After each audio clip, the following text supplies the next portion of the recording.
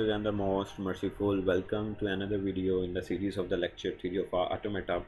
Today we will practice about the questions on DFA, how to check, how to create a DFA that generates a certain strings or not. हम check करेंगे कि क्या DFA हम ऐसा बना सकते हैं जो कि वेरीफाई कर सके कि क्या इस सिंबल से बनने वाली लैंग्वेज क्या ये स्ट्रिंग्स जनरेट कर रही है या नहीं कर रही।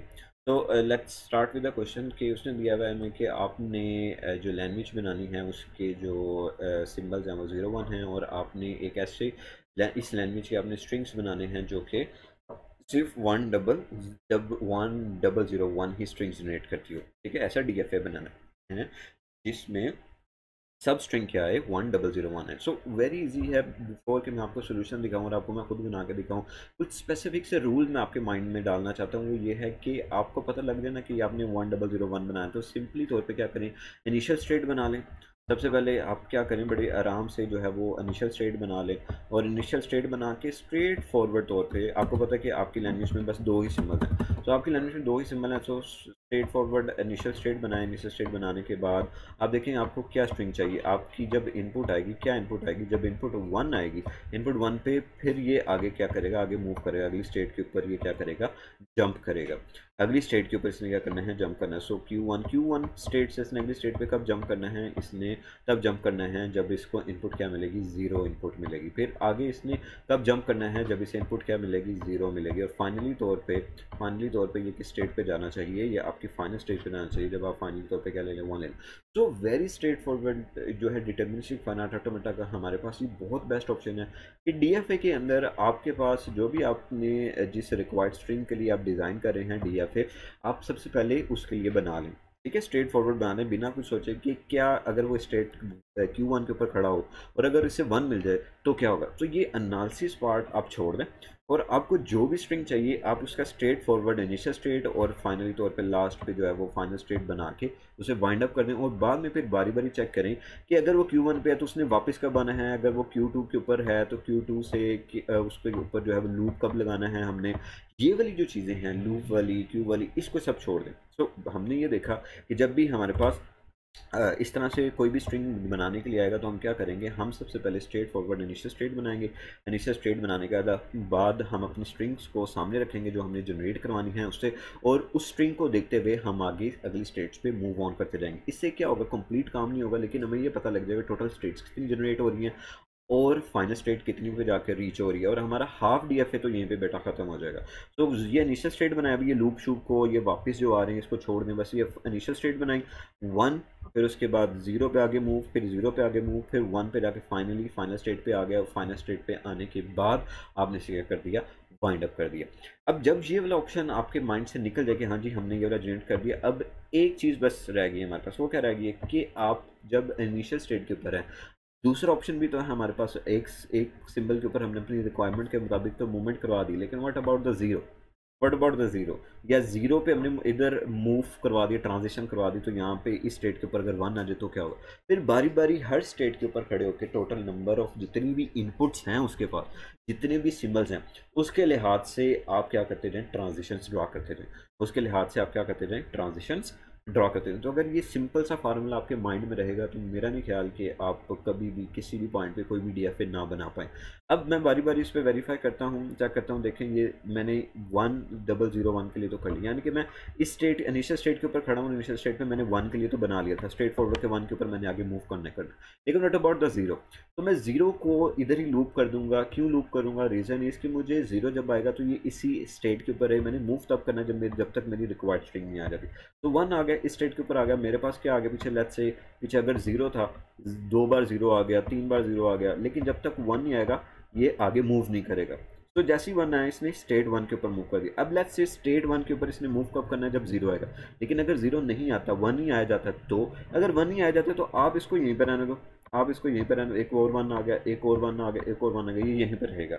अब देखिए इससे बच्चे ये कंफ्यूज होते हैं कि आपके स्ट्रिंग में ये वाला पैटर्न कब आ रहा है, तो आपने कंफ्यूज नहीं होना इससे, आप इसको इसी तरह से स्ट्रिंग्स को लिखते हैं, आपका स्पेसिफिक पैटर्न बनता जाएगा। देखिए कैसे, अब देखिए 0001, आप चाहते हैं कि ये 1001 आना चाहिए, तो ये सिंगल 1 तो आपका आ गया ना, आप सारे पीछे को छोड़ दो और लास्ट वाले को देखो, आपको 1 चाहिए तो पहले 1 तो आ रहा है ना आपका, तो पीछे वाले को नोट करने की जरूरत ही नहीं। सो हम Q1 के ऊपर थे, Q1 से Q2 के ऊपर चले गए, Q2 पे क्या आ गया हमारे पास, 1 0 आ गया। तो हमारे पास क्या आ गया, 1 0 आ चुका है। तो 1 0 जब हमारे पास आ गया, 1 0 जब हमारे पास आ गया, अब यहाँ पे Q2 स्टेट के ऊपर खड़े हैं, तो Q2 स्टेट से Q3 के ऊपर कब जब करना है हमने, 0 आना, तो बड़ा स्टेट था।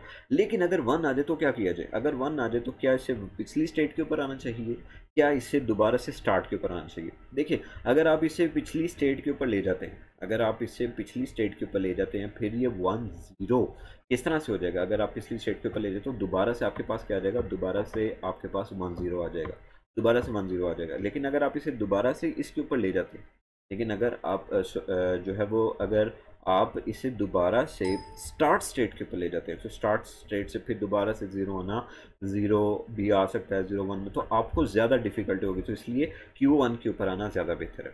फिर जब Q2 स्टेट से Q3 स्टेट के ऊपर आए, तो ऑब्वियसली हमने 0 के साथ जंप किया Q2 से Q3 के ऊपर, लेकिन Q3 के ऊपर आगे, अब Q3 पे हमारे पास आगे 1 0 0 पैटर्न बन चुका है। लेकिन 1 आएगा तो हमने तो फाइनल स्टेट के ऊपर जाना है, अगर 1 आएगा तो फाइनल स्टेट के ऊपर तो जाना है। लेकिन अगर 1 आए तो 0 आ जाए, तो फिर तो अब हमें दोबारा से इनपुट लेनी पड़ेगी, हमें दोबारा से पैटर्न सारा क्या करना पड़ेगा, स्टार्ट करना पड़ेगा, क्योंकि मैं पीछे नहीं जा सकता। पीछे वाला जो पैटर्न है वो 0 का लेके चल रहा है। अगर मैं इस पे ले जाता हूँ कि अगर 1 आए तो 1, अगर 0 आता है तो इस पे दोबारा आ जाए, तो मेरा प्रॉपर तौर पे पैटर्न सब स्ट्रिंग्स का नहीं बन पाएगा। तो इसलिए मुझे क्या करना पड़ेगा, 0 जब इनपुट आएगा तो मुझे दोबारा से स्टार्ट करना पड़ेगा। तो लेट्स से अगर 1 इनपुट आ गई, तो देखिए ये हमारा सब स्ट्रिंग का पैटर्न बन गया। अब इसके बाद ये वाला लूप ये बता रहा है कि चाहे अब 0 आ जाए चाहे 1 आ जाए, लूप लगी हुई ये यहीं पर रहेगा, एंड हो जाएगा, इससे फ़र्क नहीं पड़ता। तो आपकी जितनी मर्जी मल्टीपल स्ट्रिंग्स बनती रहें, आपकी स्ट्रिंग्स में ये सब स्ट्रिंग 1 0 0 1 हमेशा रहेगी। नेक्स्ट क्वेश्चन देखते हैं। वो कहता है कि जी एक ऐसी स्ट्रिंग बनाई जो कि एंड हो रही हो किसके ऊपर, 1 1 1 के ऊपर। So again criteria same method रहेगा कि आपने इनिशियल स्टेट बनानी है और उसको मूव ऑन कराना है किसके ऊपर, ये जो आपके पास दी गई कि क्या आना चाहिए, एंड पे 1 आना चाहिए। सो Q1 को ले लें, इधर Q1 ले लें और इसको मूव करा दें 1 के ऊपर, और फिर 2 1 हो गए, और फिर फाइनली तौर पे 3 1 जब आपके पास बन गए, तो आप यहाँ पे क्या कर दें, फाइनल स्टेट बना दें। तो जब ये आप फाइनल स्टेट बना देंगे, तो यहाँ पे आपका 50% काम खत्म हो जाएगा। 50% काम आपका रह जाएगा। वो क्या होगा, आपने हर स्टेट के ऊपर चेक करना है कि अगर 1 आया था तो हम मूव कर गए थे, अगर 1 के अलावा कोई इनपुट आ जाए तो क्या मुझे यहीं पे लूप लगाना चाहिए या क्या करना चाहिए। सो उसका डिसीजन आपने एक एक स्टेट पे खड़े होकर खुद से एनालिसिस करना है। सो ये बना हुआ है। देखिए जी, ये सबसे पहले वही स्टेट हमने ली कि वो 1 1 आ गया तो फाइनल स्टेट के ऊपर मैंने ले जाना है। सो analysis part is the most important part, जो कि आपका क्वेश्चन थोड़ा सा गलत भी करवा सकता है।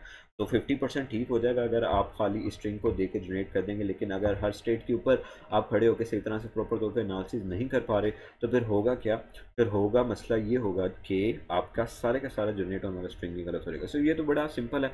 जब 1 1 जनरेट हो गया, अगर मैं इसके ऊपर खड़ा हूँ, फर्स्ट इनिशियल स्टेट के ऊपर खड़ा हूँ, तो अगर 0 आ जाता है तो मुझे वहीं पर रहना पड़ेगा, मुझे 1 का वेट करना पड़ेगा।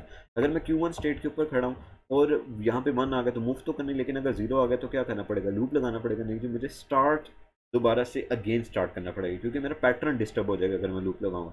लूप लगाऊंगा तो मेरा पैटर्न किस तरह से बनेगा, शायद पीछे से ये काफ़ी बार 0 आ चुका हो और फिर 1 आया हो, तो ये 1 और 1 1, तो इस तरह करके जो है मेरा पैटर्न क्या हो सकता है, डिस्टर्ब हो सकता है। मैंने कैसी स्ट्रिंग्स बनानी है, अगर मैं 0 लगा देता हूँ कि 0 लगा देता हूँ कि ये उसी के ऊपर जो है वो लूप, अगर मैं इसी के ऊपर इस तरह से 0 को लूप कर देता हूँ, तो इससे मेरा पैटर्न क्या हो सकता है, ख़राब हो सकता है। तो सिमिलरली इसी तरह से मुझे 0 को स्टार्ट बनाना पड़ेगा, और फाइनल स्टेट पे जाके भी अगर एक बार एंड हो जाए 1 आ जाए, तो देखिए यहाँ पे मैं ले नहीं सकता। अक्सर क्या होता है, अक्सर बच्चे ये सोचते हैं कि बस रिक्वायर्ड पैटर्न बन गया तो एंड पे जाके जब फाइनल स्टेट आ जाएगी तो आप यहाँ पे 1 0 कर दें। नहीं, इसमें नहीं कर सकते, क्योंकि उसने कहा एंड ही 1 1 1 पे होना चाहिए। तो जब 1 आ जाए, एंड हो जाए, अगर 0 आ जाए तो दोबारा से इनिशियल तौर पे इनिशियल स्टेट से क्या हो जाए, स्टार्ट हो जाए। कुछ मजीद क्वेश्चन देखते हैं। इसमें जो है वो किससे स्टार्ट हो, 1 से स्टार्ट हो। सो अगेन सेम वही पैटर्न रहेगा। आप पहले किसके लिए करें, 1 के लिए बना लें। आप पहले क्या करें, 1 के लिए बना लें। 1 के अलावा अगर 0 आए, कुछ भी आए, तो आप क्या करें, आप इसे डेड स्टेट के अंदर ले जाएं। क्यों, क्योंकि मैंने शुरू ही 1 1 से करना है, मैं कोई और रिस्क नहीं ले सकता। देखिए, अगर 1 आएगा 1 आएगा 1 आएगा तो ये मैं से एंड स्टेट के ऊपर ले गया। इसके बाद जाके 0 आए 1 आए, मुझे कोई फ़र्क नहीं पड़ता। लेकिन स्टार्ट में मेरा क्या आना चाहिए, 1 1 आना चाहिए। तो इसके अलावा अगर कोई भी इनपुट आएगी, 0 आएगी 0 आएगी 0 आएगी, तो ये जो स्टेट होती है हमारी, ये डेड स्टेट कहलाती है। तो इसमें ये डेड स्टेट में चलेगा। देखें, यहाँ से निकलने का कोई रास्ता नहीं है, कोई ट्रांजिशन नहीं हो रही, कोई एरो हेड आपको बाहर नज़र नहीं आ रहा। मज़ीद कुछ क्वेश्चन देखते हैं कि अब आपने इस तरह के स्ट्रिंग्स बनाने हैं, आटम DFA बनाने हैं जो कि किस तरह के स्ट्रिंग जनरेट करे, चेक करे कि क्या इस लैंग्वेज के स्ट्रिंग में 1001 या 011 है या नहीं। अब दो ऑप्शन आ गए मेरे पास। तो दो ऑप्शन आ गए कि जब स्टार्ट हो तो अगर एक स्ट्रिंग होना चाहिए 1 से शुरू और दूसरा होना चाहिए 0 से शुरू। सो ये दो ऑप्शन वाला स्ट्रिंग है। तो देखिए कंफ्यूज नहीं होना, इतना बड़ा DFA देख के कि ये क्या हो रहा है। सो आपको कंफ्यूज होने की जरूरत नहीं है। देखिए तो ये DFA ये 1 के लिए ऑप्शन रख लें और ये 0 के लिए ऑप्शन रखें। देखिए 1 के लिए क्या आपने जनरेट करना है, 1001 जनरेट करना है। तो देखिए 1001 स्ट्रेट जनरेट करें। अभी दूसरे ऑप्शन को स्किप कर दिया करें, यानी कि आप दूसरे ऑप्शन को स्किप कर दें। देखिए पहला ऑप्शन है कि जी 1 आएगा और दूसरे ऑप्शन के लिए अगर 0 आ गया, अगर तो 0 आ जाता है तो फिर आप ये वाला पैटर्न कंप्लीट करें, 0 फिर 1 फिर एक और स्ट्रेट फिर एक और स्ट्रेट, तो 1 1 और फाइनली तौर पे यहाँ पे आपकी फाइनल स्ट्रेट आ जाना चाहिए। तो ये फाइनल स्ट्रेट आपकी आ जानी चाहिए 011 और ये 0 आ गया। सो इसी तरह दूसरे ऑप्शन पे भी आप जो है वो कंप्लीट कर लें अपना। अब देखिए ये जो मैं कंप्लीट कर रहा हूँ ये मैं कर रहा हूँ किसके लिए, 10000 और ये फाइनल तौर पे फाइनल स्टेट पे आ जाएगा। एक ही फाइनल स्टेट भी बना सकते हैं, दो डिफरेंट फाइनल स्टेट भी हो सकते हैं, कोई फ़र्क नहीं पड़ता। तो जब आप हर ऑप्शन के लिए बना लें फिर उसके बाद बारी बारी आप हर पॉइंट पे खड़े होकर एनालिसिस करें कि अच्छा जी एक चीज़ के लिए एक, देखिए दो इनपुट है, आपने हर स्टेट के लिए एक इनपुट के लिए डायरेक्शन डिफाइन कर दी। अब होगा ये कि जब आप एक इनपुट के लिए डायरेक्शन डिफाइन कर देंगे तो आपका 50 to 60% DFA वैसे बन चुका होता है।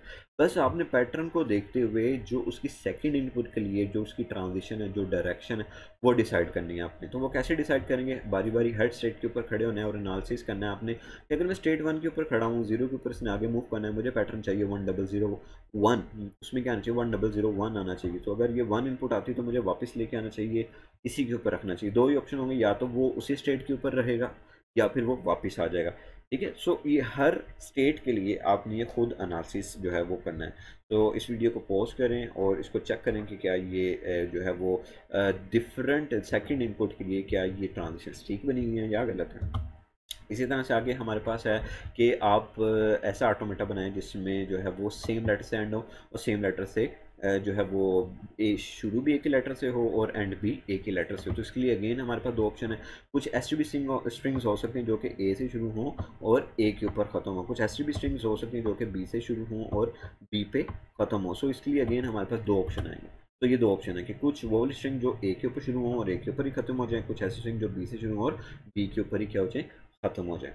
तो स्ट्रेट फॉरवर्ड वही तरीका, अगर ए से शुरू होती है तो ए आ गया आपका, अब आपने ए के ऊपर ही एंड करना है। तो आपने ये फाइनल स्टेट बना रही है। लेकिन फाइनल स्टेट में हर स्टेट के लिए हमें दो दो ऑप्शन देखने। इनिशियल स्टेट के लिए तो बड़ा आसानी से हमने क्लियर कर लिया ना कि ए के लिए दूसरा रास्ता दे देते हैं और बी के लिए दूसरा रास्ता दे देते हैं। लेकिन यहाँ आके कन्फ्यूज़ हो जाते हैं कि अच्छा ए आ गया तो हमने एंड कर दिया, लेकिन अगर बी आ जाए तो क्या हो। तो अगर बी आ जाए तो बी आने के बाद ये दोबारा से किसके ऊपर चला जाए, सेकंड स्टेट के। देखिए हम उसे एंड नहीं कर सकते। एंड इसलिए नहीं कर सकते क्योंकि उसने कहा है कि बिगन होना चाहिए किससे, जिससे शुरू हुआ है उसी से ये क्या होना चाहिए, एंड होना चाहिए। तो इसलिए हमने यहीं पे आके इसे एंड भी ए से कर दिया। अब जिससे ये शुरू होगा एंड भी उसी से होगा। लेकिन अगर ए नहीं आता तो फिर ये किस पे जाए, बी पे जाए और यहाँ से दोबारा लूप खा के वापस आए और ए के ऊपर क्या हो जाए, एंड हो जाए।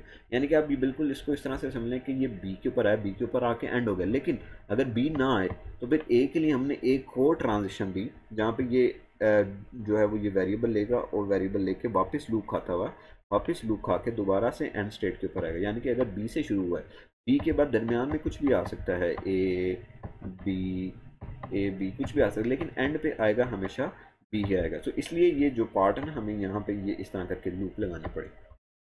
तो आगे मज़ीद एग्जांपल्स, हम इसकी काफ़ी सारी एग्जांपल्स हैं, इसकी मज़ीद examples I will share with you soon. तो इफ़ यू थिंक अगर आपको ये समझ आई है प्लीज़ आप कमेंट करें, गिव थम्स अप, और कोई भी क्वेश्चन है आप पूछ सकते हैं। Thank you so much.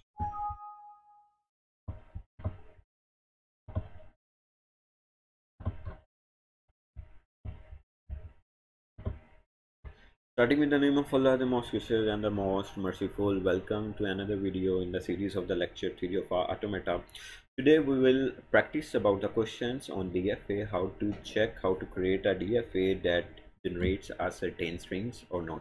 हम चेक करेंगे कि क्या DFA हम ऐसा बना सकते हैं जो कि वेरीफाई कर सके कि क्या इस सिंबल से बनने वाली लैंग्वेज क्या ये स्ट्रिंग्स जनरेट कर रही है या नहीं कर रही।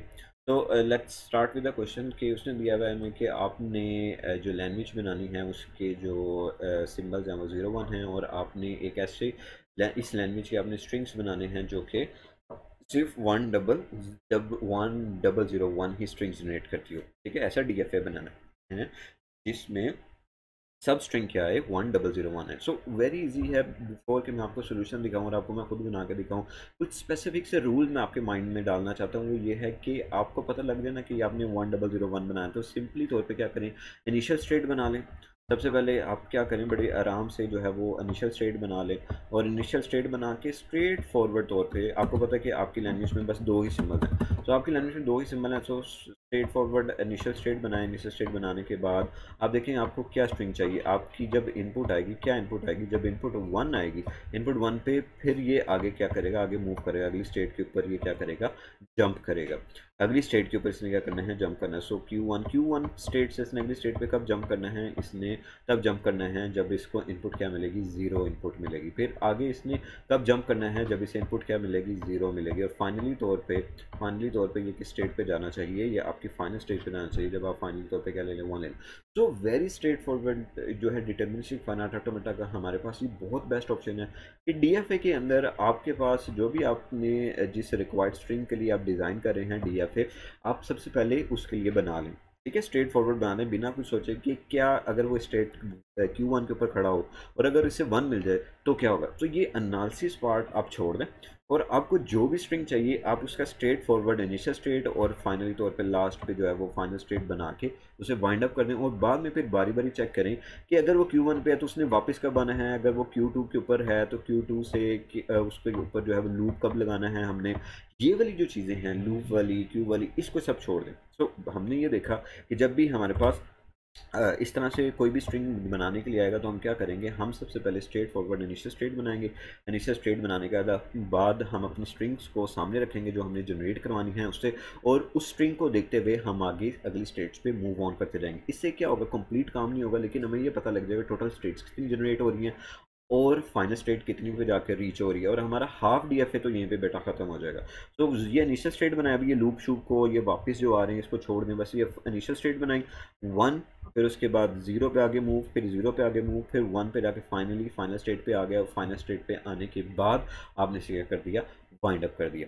अब जब ये वाला ऑप्शन आपके माइंड से निकल जाए कि हाँ जी हमने ये वाला जनरेट कर दिया, अब एक चीज़ बस रह गई है हमारे पास। वो क्या रह गई है कि आप जब इनिशियल स्टेट के ऊपर है, दूसरा ऑप्शन भी तो है हमारे पास, एक सिंबल के ऊपर हमने अपनी रिक्वायरमेंट के मुताबिक तो मूवमेंट करवा दी, लेकिन what about the zero, what about the zero, या जीरो पे हमने इधर मूव करवा दिया, ट्रांजिशन करवा दी, तो यहाँ पे इस स्टेट के ऊपर अगर 1 आ जाए तो क्या होगा। फिर बारी बारी हर स्टेट के ऊपर खड़े होकर टोटल नंबर ऑफ जितनी भी इनपुट्स हैं उसके पास, जितने भी सिंबल्स हैं, उसके लिहाज से आप क्या करते जाएं, ट्रांजिशंस ड्रा करते जाएं।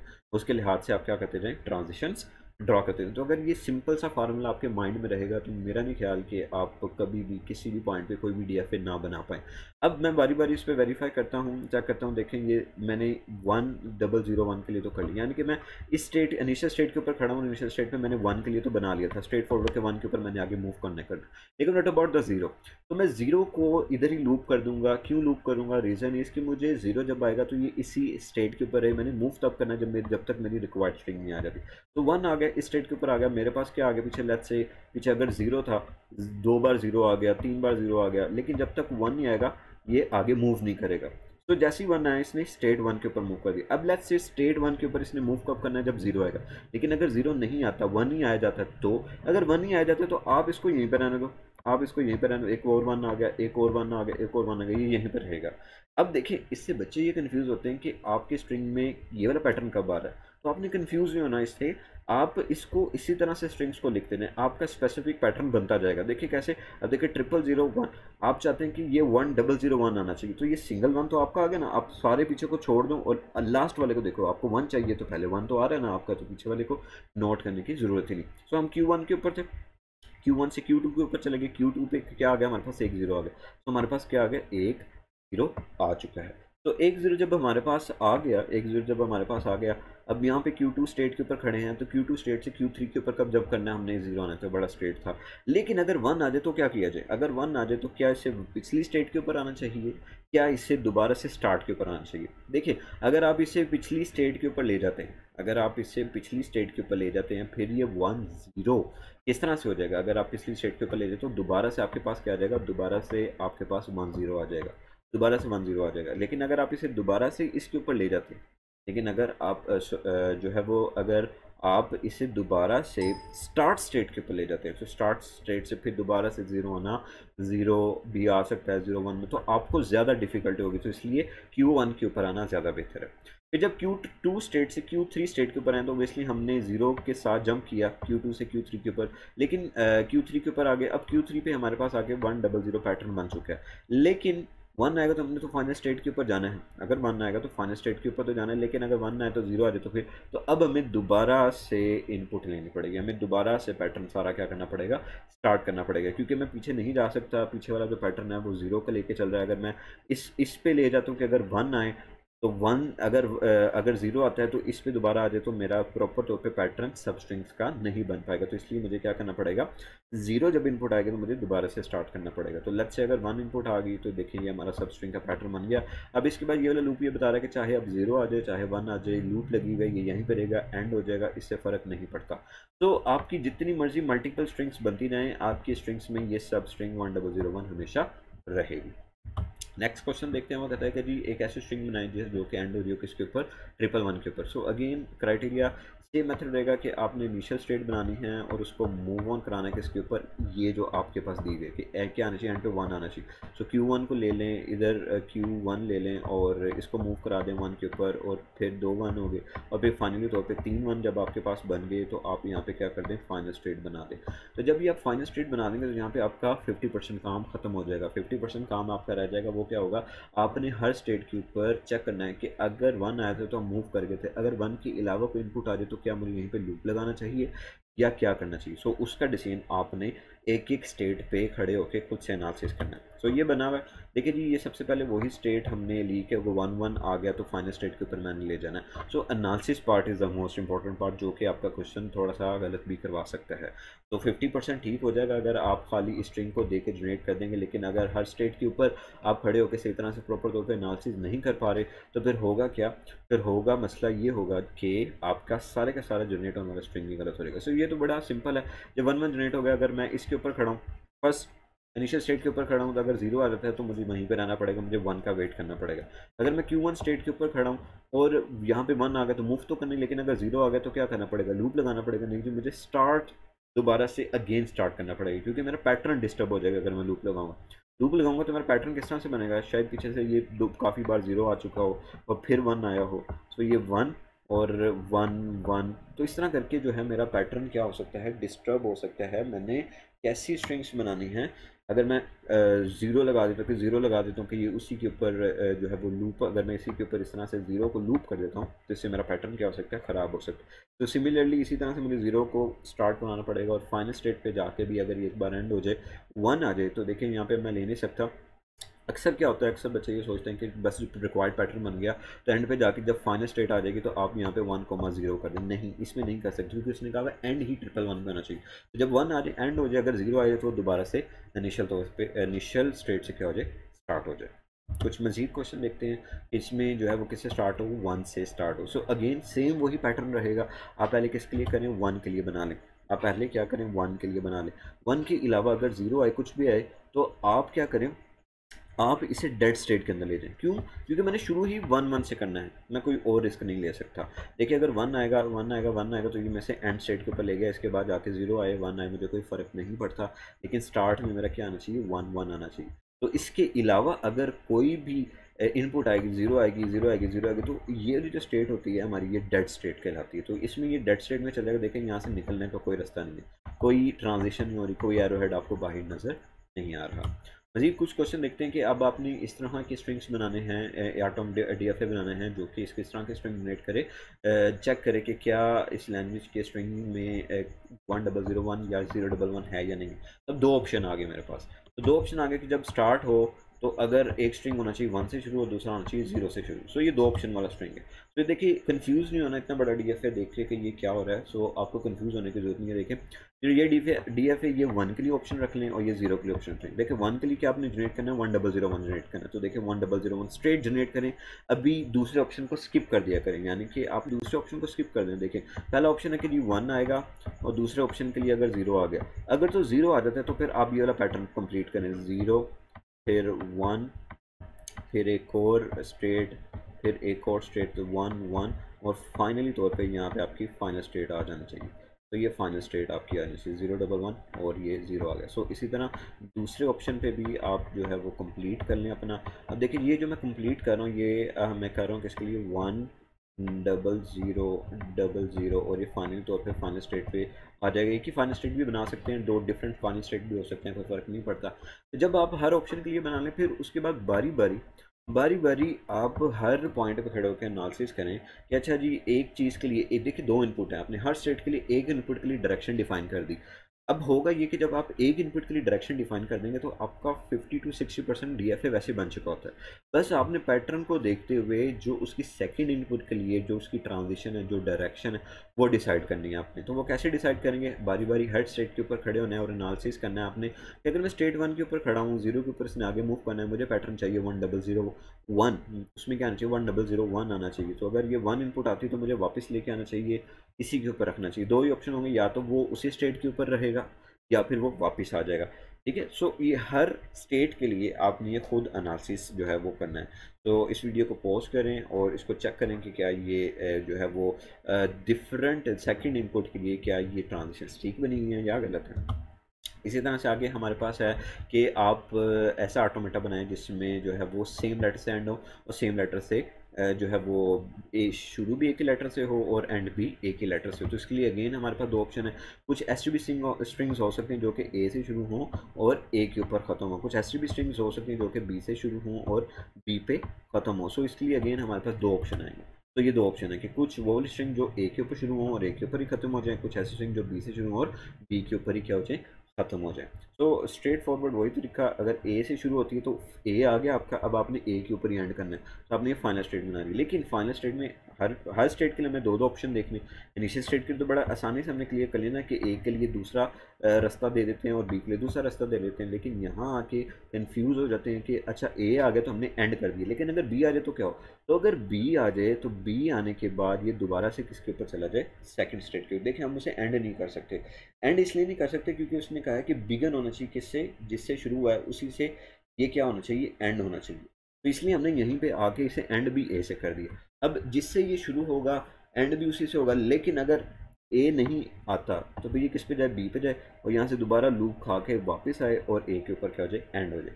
यानी कि आप ये बिल्कुल इसको इस तरह से समझ लें कि ये बी के ऊपर आए, बी के ऊपर आके एंड हो गया। लेकिन अगर बी ना आए तो फिर ए के लिए हमने एक और ट्रांजिशन दी जहाँ पे ये जो है वो ये वेरिएबल लेगा और वेरिएबल लेके वापस लूप खाता हुआ वापस लूप खा के दोबारा से एंड स्टेट के ऊपर आएगा। यानी कि अगर बी से शुरू हुआ है, बी के बाद दरमियान में कुछ भी आ सकता है, ए बी कुछ भी आ सकता है, लेकिन एंड पे आएगा हमेशा बी ही आएगा। तो इसलिए ये जो पार्ट है ना, हमें यहाँ पे ये इस तरह करके लूप लगाना पड़े।